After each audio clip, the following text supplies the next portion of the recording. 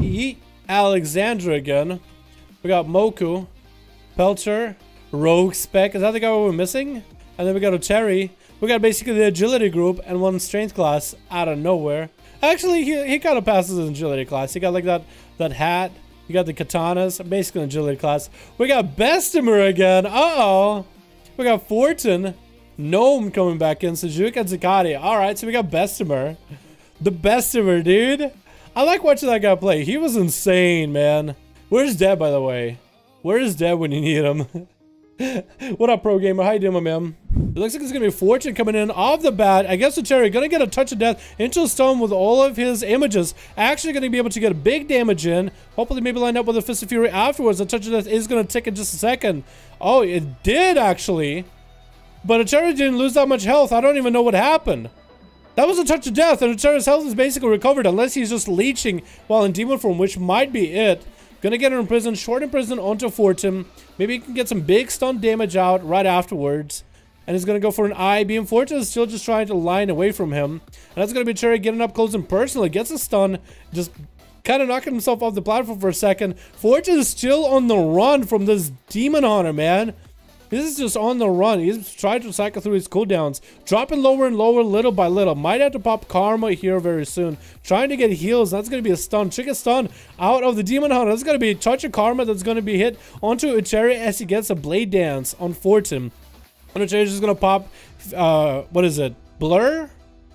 Yeah, just going to pop Blur as Fortune tries to get some damage. And as Fortune's just looking for heals, Ucheri's just getting the kick. Fortune's still just running from this menace.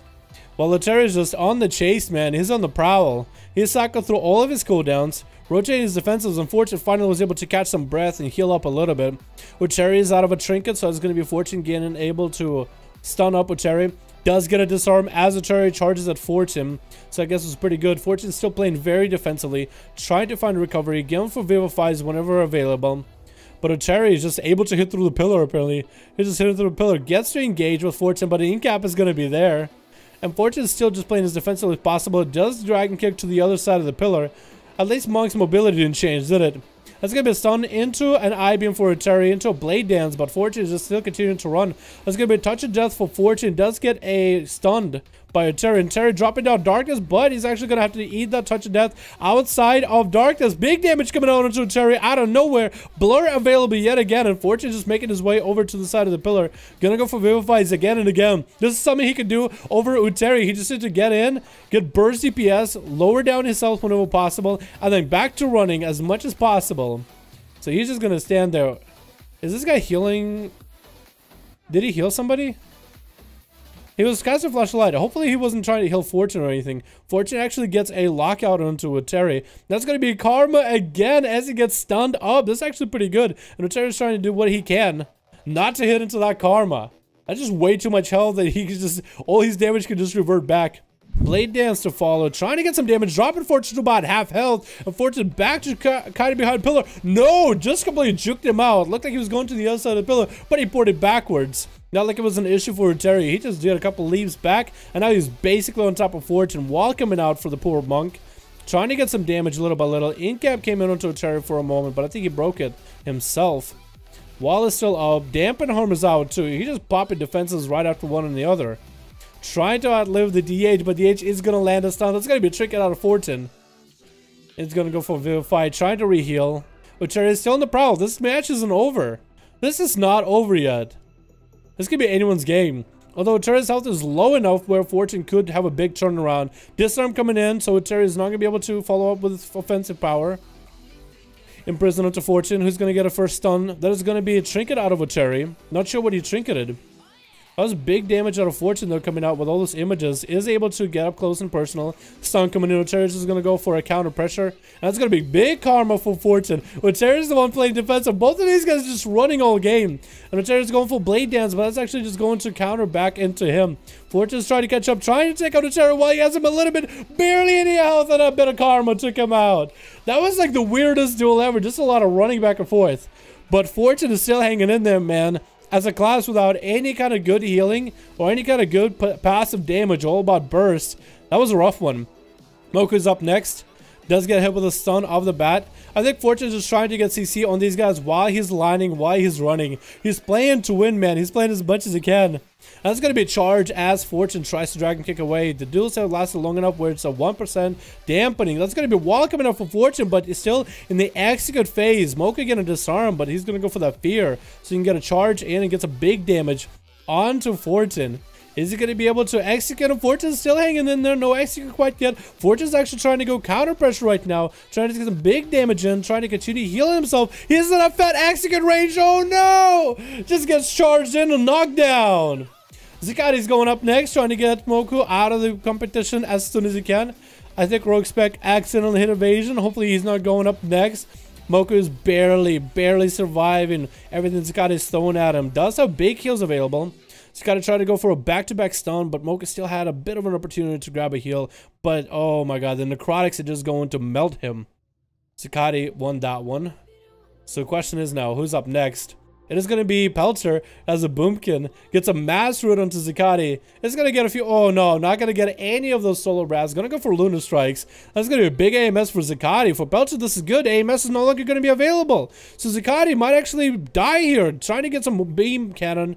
Orbital beam cannon from up the sky.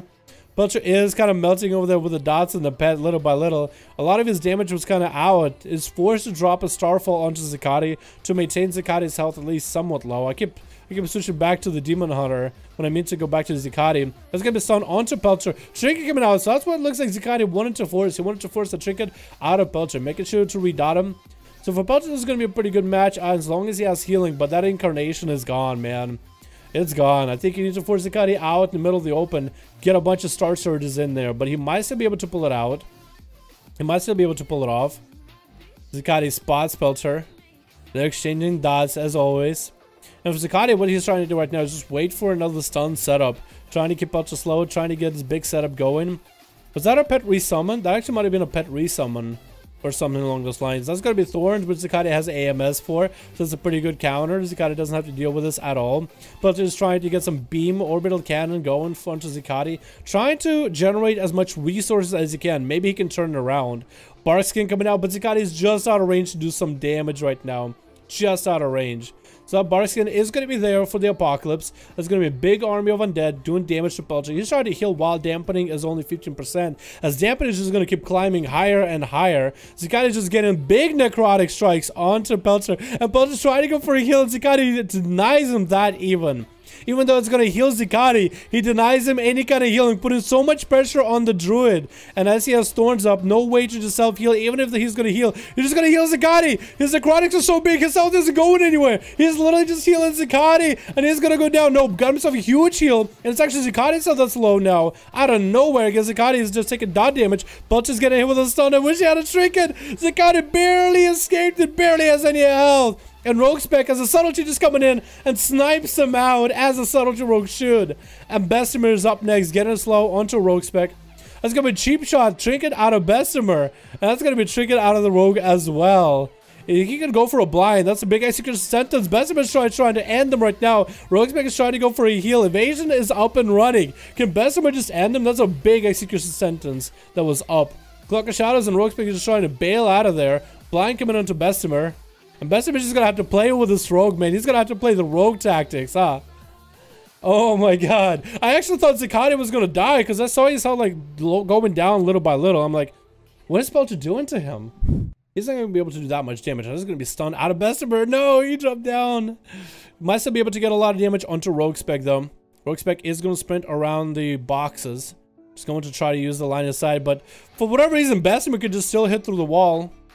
Can still hit through the boxes. I don't understand that.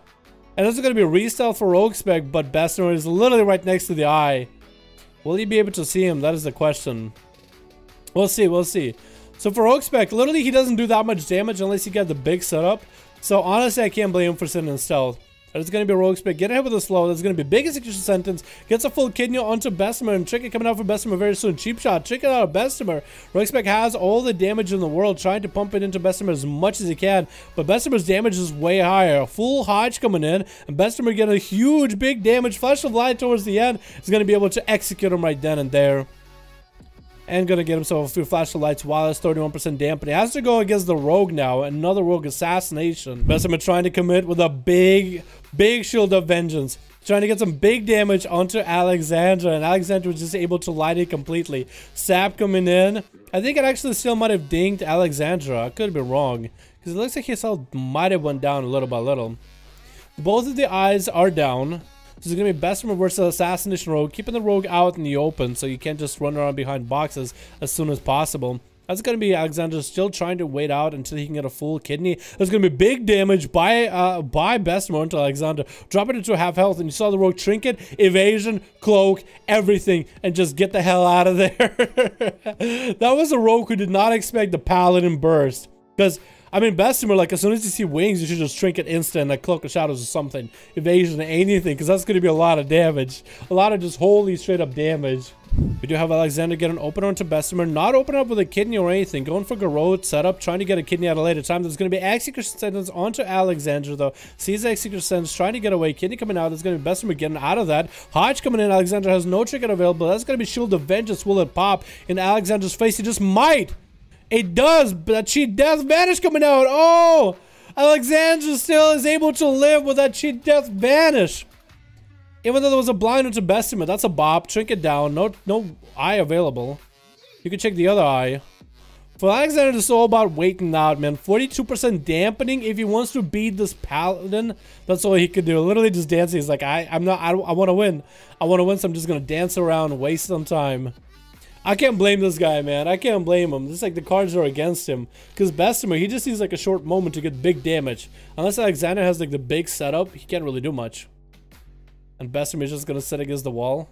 Alexander is just going to go for food, I think, for a second. Or just sit down for a moment. Good opener by Alexander, the Hodge. And that looks like it's going to be it. Bessemer is just going to take out a rogue. No cheat death available. And that's it. Yo, I thought the Rotary duel versus Fortune was actually pretty awesome. Just so much mobility, just zooming back and forth. Fun denied fact.